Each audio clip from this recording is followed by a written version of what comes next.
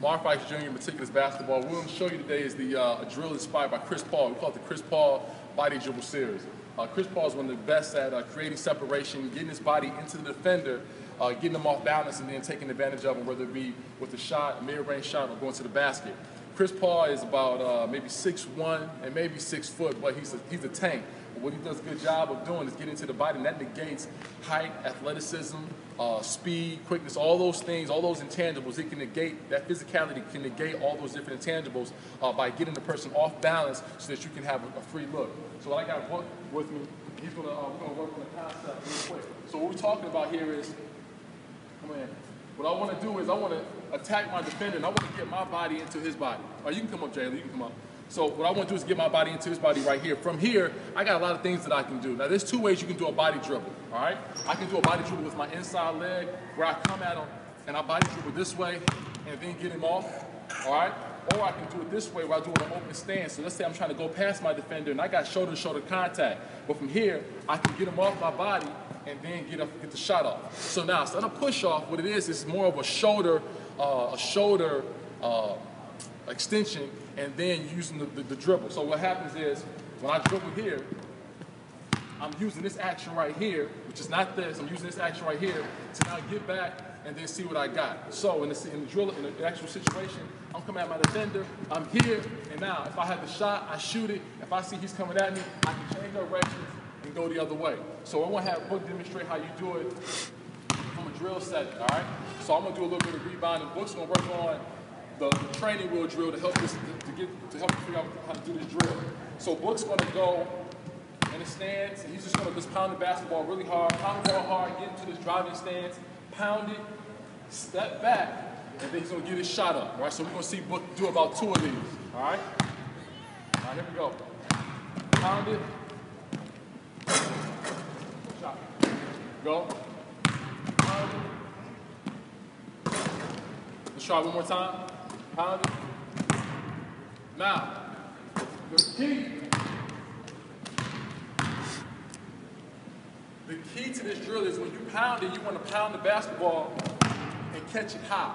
You want to pound it here and catch it here, because a good defender is going to look for that. Once they get separated, they're going to reach low to get the basketball. So what we want to do is we want to pound, and I'm coming back with the basketball all the way above my shoulder so now I can get the shot up. So when I pound,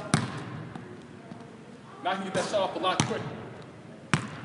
Now, Book, I want you to give us a couple of moves, and you can kind of mess around with it. I want to see you pound, in and out, and go, pound, over dribble, pound, cross, or you can go pound, and do a combination move and go by, make a layup, and I'll pass the ball back out to you. So we're going to look at how it happens when the defender gets that defender to go back, and then they retreat or lunge forward. How do you take advantage of them going to the basket? Here we go.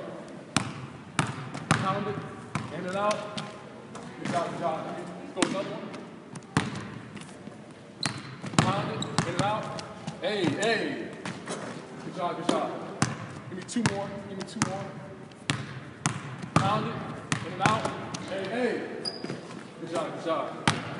Let's go pound, give me an overdrive. Let's go pound it, pound it. Pound it, let's sell the shot. Let's really sell that shot. And then throw the ball across your body and go get it. Pound it, sell it. 1, 2. Good job. So those are all different ways you can use this pound dribble to get your shot off. Now we're going to put it in the actual game time setting. So what we'll do is we'll have the chair right here. And Book, you can start off a couple different ways. You can triple threat and go. Okay? Or you can handle, and then go. What you're going to do is you're going to attack this chair right here. You're going to get to this chair right here, pound it, and then shoot. So we'll have you go through a little progression. Your first shot is going to be body dribble, shot. You got to make it. Then it's going to be body dribble, in and out, layup. Then it's going to be body dribble, crossover, and then we'll go one more. We'll make it up once we get to that 4th shot. All right, here we go. Change it up. Body dribble. Gotta make it. Gotta make it. Here we go. Body dribble. Come on, one more time, and then you can go to the next one. Here we go. move, body dribble. Good job. All right, so now you got body dribble in and out. Make sure you sell it. Make sure you sell it. You can start different ways. You can start triple threat, or you can start off the bounce. Here we go. Hey, nice, good job. All right, so now the second progression, this is the third progression. And again, you can start however you want. Now you're going to body dribble. Now you're going to actually do that crossover move. Here we go. Body dribble. All right, so for the last one, book, this will be your game winner. This will be your game winner. You can go, start however you want to start. Body dribble. Let's do a crossover here. Catch it, step back, and get right back to this elbow. This is a move that Chris Paul does all the time, trying to get back to those elbows to get those 15-foot jump shots. Let's see if you got it. Bang, bang, hey. Good job, good job. And there you have it. Good job, book. That's the Chris Paul body dribble series. And again, how will I do it? I like to do a lot of these drills right at the chairs and replace them with form shooting. Instead of just getting by the rim and shooting the shot, I like to usually add a dribble move so that I can work on my dribble, work on picking the basketball up after a dribble, and get up shots and work on my form that way. Again, because I don't have a lot of time, so I like to get as much in per drill as I possibly can. The second thing is I would do that drill for maybe 5 minutes, going right, going left, or maybe adding in an in and out move and then getting up my shot. After I do that for about 5 minutes of getting up my shot, going left and right, then I'll spend 5 minutes just going one way. So I'm going to attack body dribble with my right hand for 5 minutes, then I'll attack body dribble with my left hand for 5 minutes, all right?